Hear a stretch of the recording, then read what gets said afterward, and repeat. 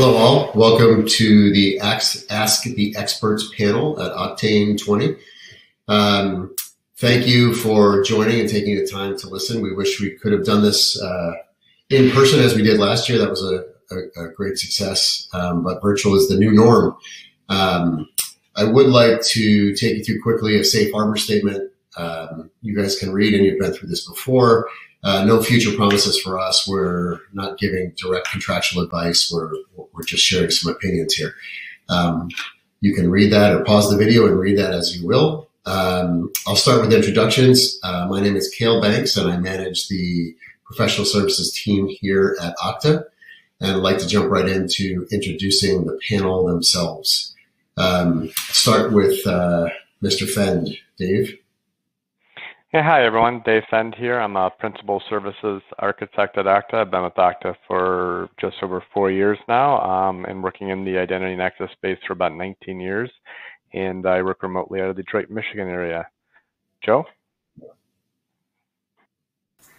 Thanks, Dave. This is Raghunathan. I'm a Services Architect here with Okta. Been at Okta for about 4 years now. Looking forward to an interesting discussion on the panel. Larry? Yes, hey, good. Hi, everybody. This is Larry York. I am the Services Engagement Manager for Strategic Accounts here in the East. I've been with Okta for about 6+ years, and definitely looking forward to the conversation. Great, thank you, Larry. I think we have some audio issues with Pragya. So Pragya is an architect also with the professional services group. We may or may not have to feather her in here as we move forward, but let's jump right in. We've taken, given the virtual medium here, we've taken the opportunity or the to find some question areas here that we'll touch throughout this session. I will jump right into the first question, which is directed to Joe. What are the top 3 things we can do to ensure a successful implementation? Sure. Thanks, Chael. So it comes down to the basics, right? This is not new. We're not reinventing the wheel. It's the same things you see everywhere. For a successful implementation, key thing is the data that you test with in your non-production environment, the data that you're using all along to come up with your test cases and other things has to mirror what you have in production. We've oftentimes worked with clients who've assured us that, this is a replica from production a few years back or whatever, but the data is so different.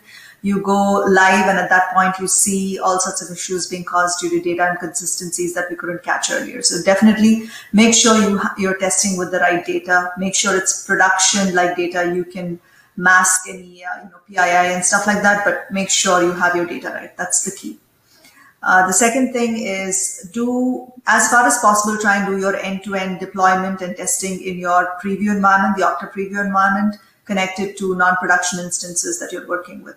That is key. Can't stress enough. On the Okta side, it's, at least when it comes to app configuration and things like that, it's very simple. It's all, that you can do very easily on the admin UI.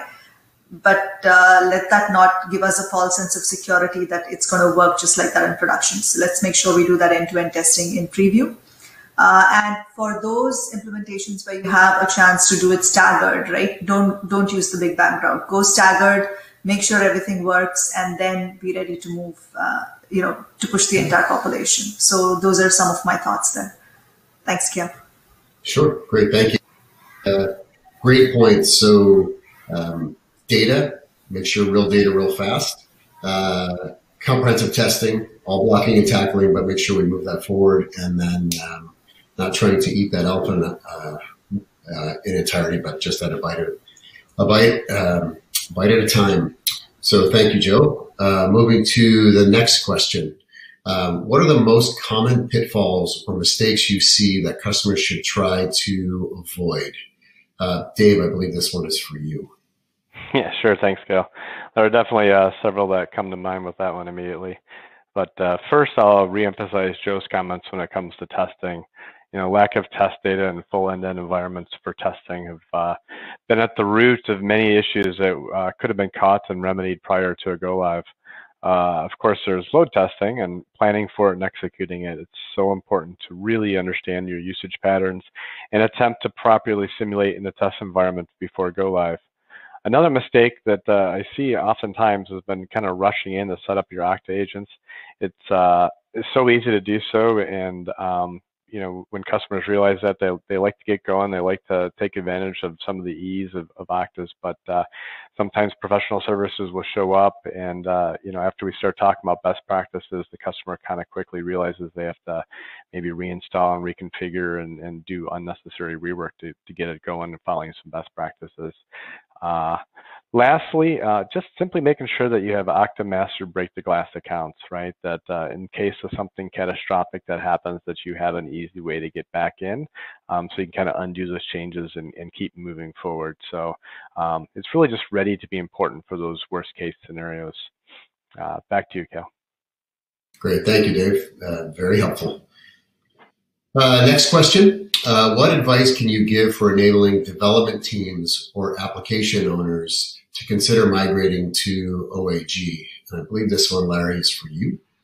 Yeah, so I guess the first thing is, if you think about it, the primary focus of most developers and application owners are to deliver, a product or a service. So, one of the focuses that they don't have is to maintain a highly available, highly scalable, secure, fault-tolerant identity platform. So, because quite frankly, it's hard. It's a hard thing to do, but Okta does that pretty well and allows you to take advantage of our time and effort spent and investment spent on implementing that platform. So, OAG would give your developers and your application owners the ability to centralize a lot of those identities so that you're consolidating, because most of the time applications that are on-prem could use a slew of directories or databases or something proprietary to the application. And this gives you the ability to kind of consolidate those and centralize those identities, giving you better visibility as well as, centralizing your security policies. So that's good for the developers. It's good for the application owners. It's also an ability, because it is a gateway, to give you the access remotely. And especially in this day and age, right, we want to make sure that our employees can continue to work and access applications that are on-prem from their homes or from their mobile devices. So the gateway gives you a great chance of doing that. And the gateway is also the motivation behind a developer and an application owner to get everything behind a gateway, like Okta OAG, would be to create a smooth transition to modernizing those applications. It's a good way to enable your teams to be able to go to a protocol like OIDC or OAuth or SAML, and do that over time, right? And then from an IT operations perspective, obviously, if you're thinking about replacing a WAM solution, you're allowing your teams to migrate away from the infrastructure that it takes to manage those solutions, like a CA or a Oracle Access Manager.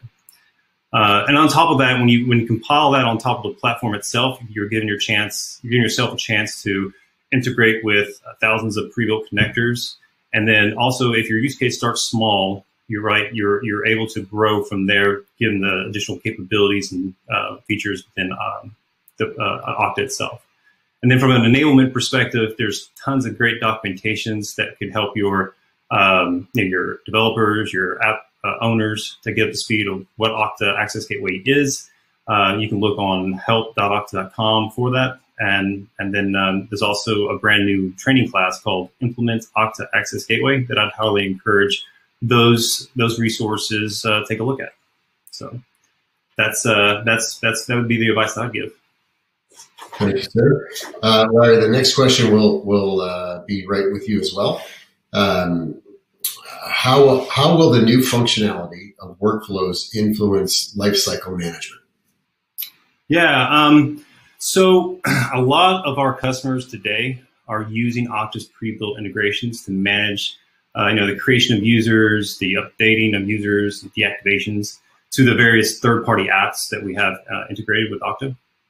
And what Workflows does is basically enhances that capability, and makes it a little bit more advanced in the sense that now you can actually do that joiner, mover, leader scenario with advanced flows and little to no code.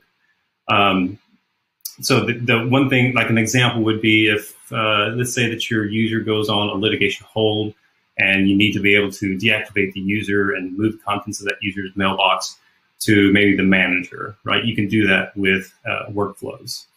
And, other than deprovisioning processes, we also address things like deprovisioning, identity conflict resolutions, and being able to do things such as scheduling LCM tasks and reporting, and maybe even reach out to various approval type of tools like ServiceNow and such.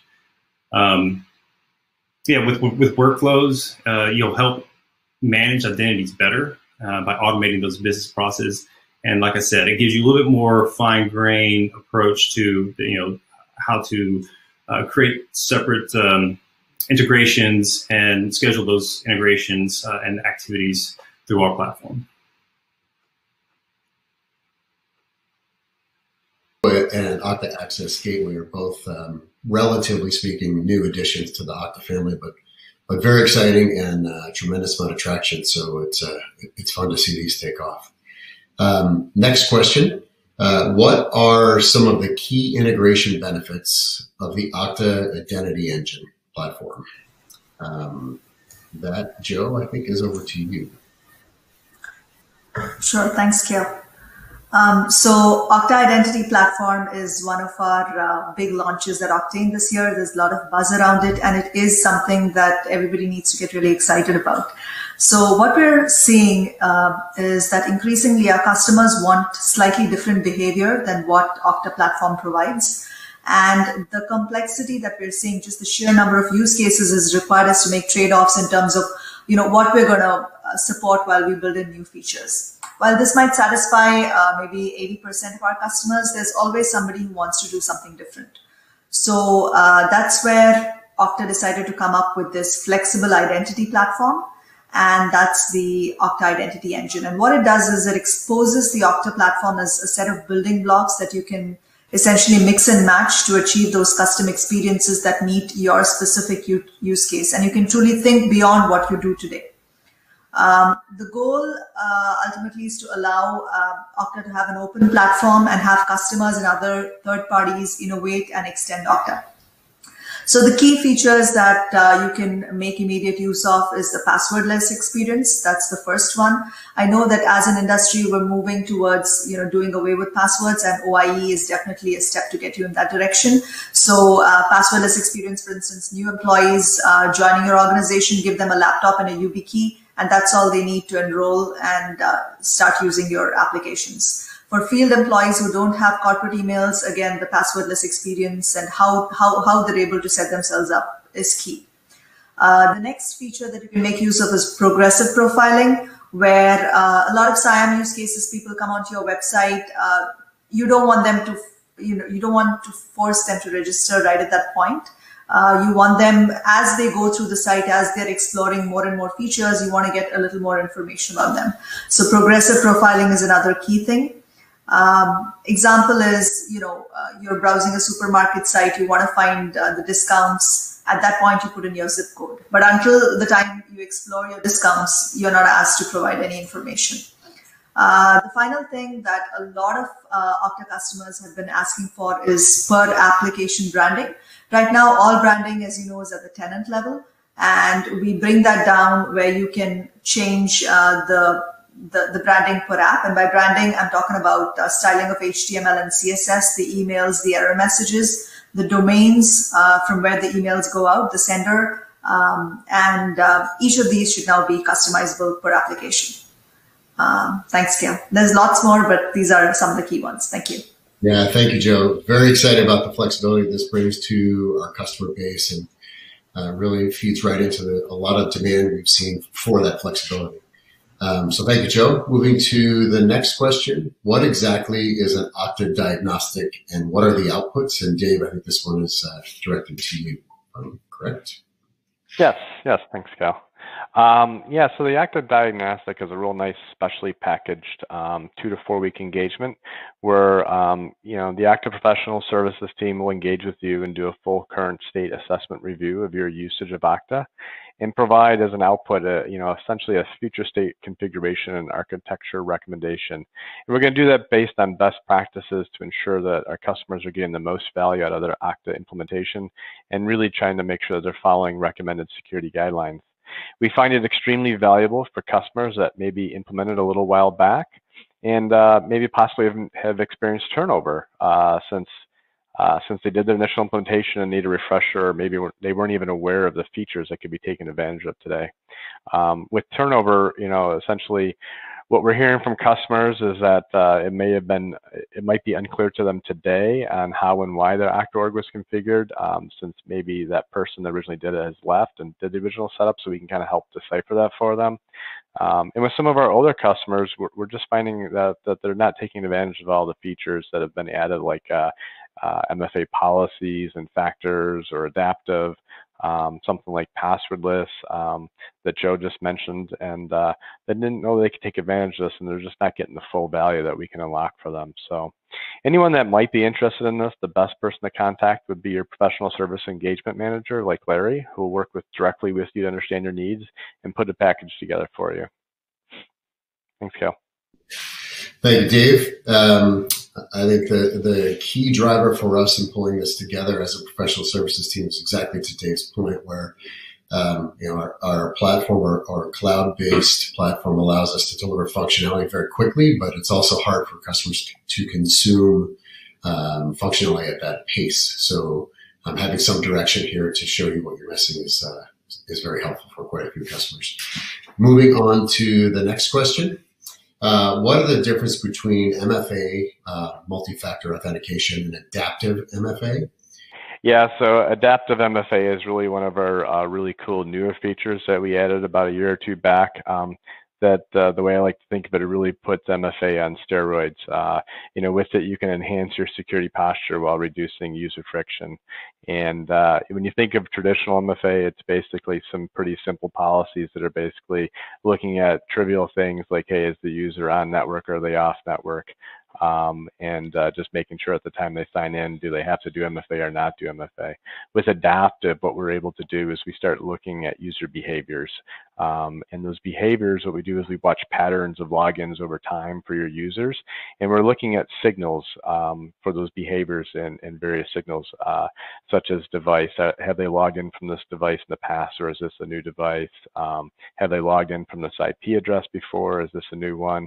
Have they logged in from a specific location that you can define latitude, longitude boundaries, or city-state country boundaries for your definition of location, as well as velocity, which falls under that traditional Superman definition of, hey, I logged in this morning at 8 o'clock from LA, and a minute later I logged in, from New York, and there's no possible way that any human could have moved that fast. So you can take those different definitions, you can look at how many past logins that you want to be evaluated against, and then combine those together to say that the combination of these different behaviors and what's currently happening on this login really turns into essentially a higher risk factor, and that's when we want to do an MFA as opposed to every time. And the fact that we're able to define that higher risk and prompt for MFA then is what kind of differentiates, instead of just saying, hey, every login you require MFA. Now it's just based on a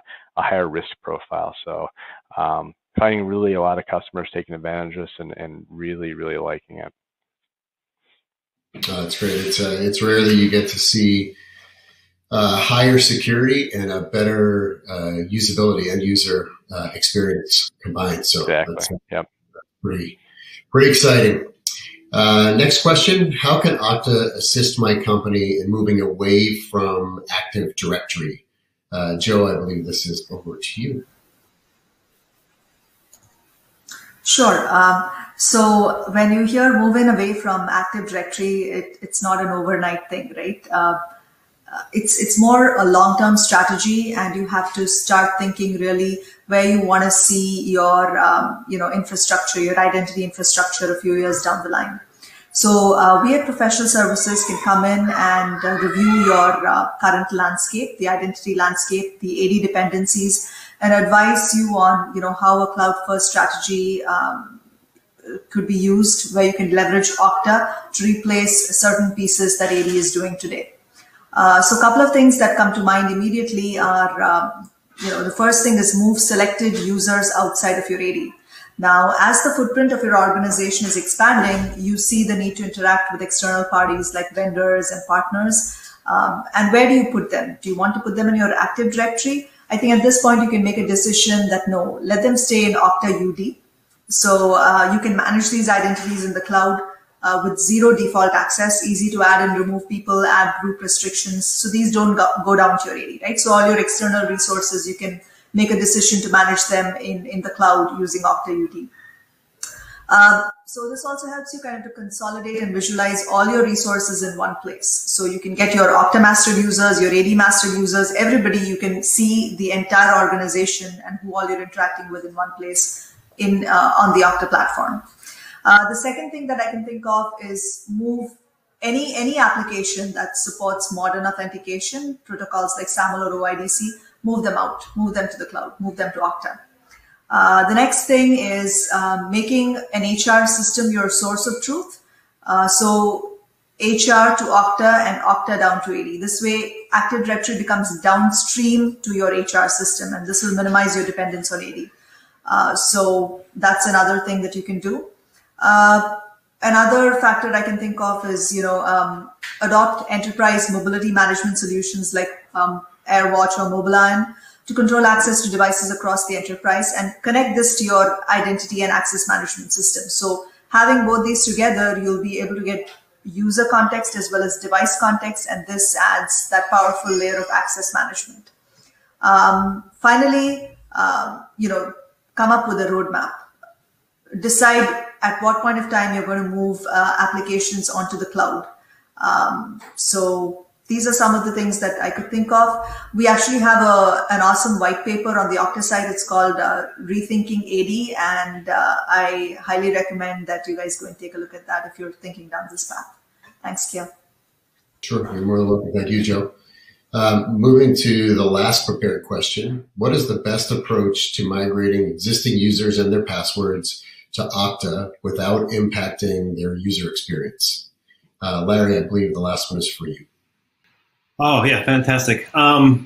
So, yeah, on this one, there's obviously several approaches, and it more or less depends on kind of, your business requirements, various capabilities that you need to offer, but then also kind of what your tolerance is for that impact, right? Every customer is different, and usually in professional services, we would have to go through some type of discovery and design and really trying to get an understanding of what those tolerances are and what those requirements are. But from a best approach, specifically around the workforce, most of the time you're talking about authenticating users that already exist in an Active Directory or an LDAP.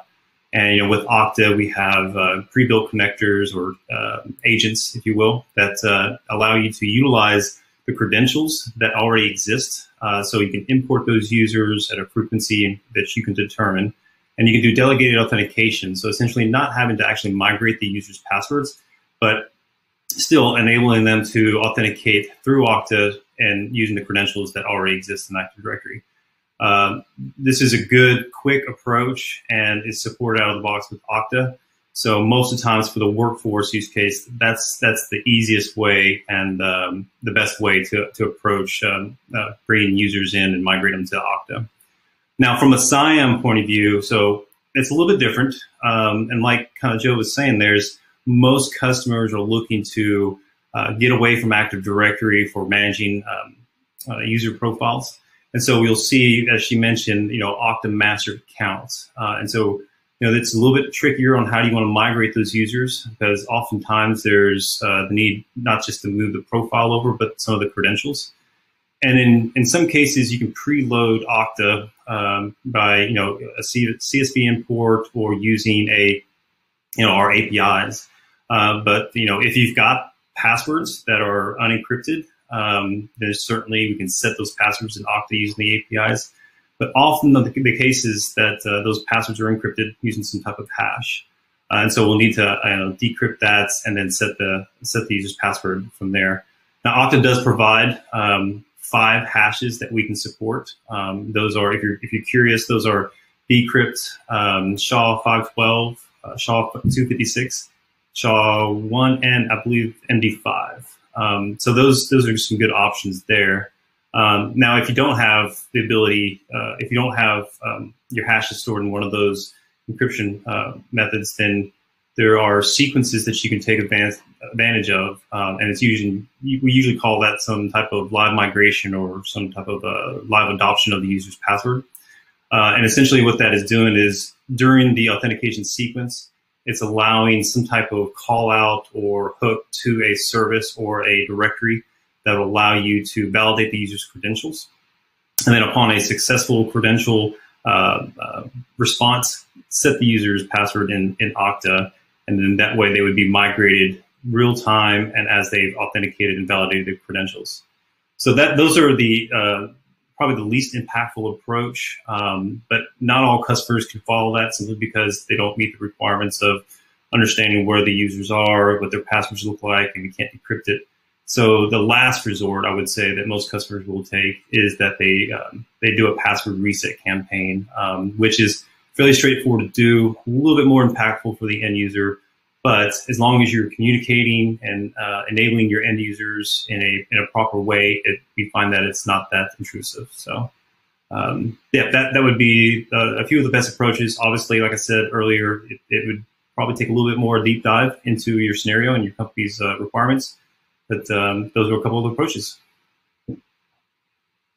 I think the core piece here is, as Larry started with, discovery and design to figure out what's best for you and what your tolerance is from a user experience perspective. But it's very helpful. Thank you, Larry.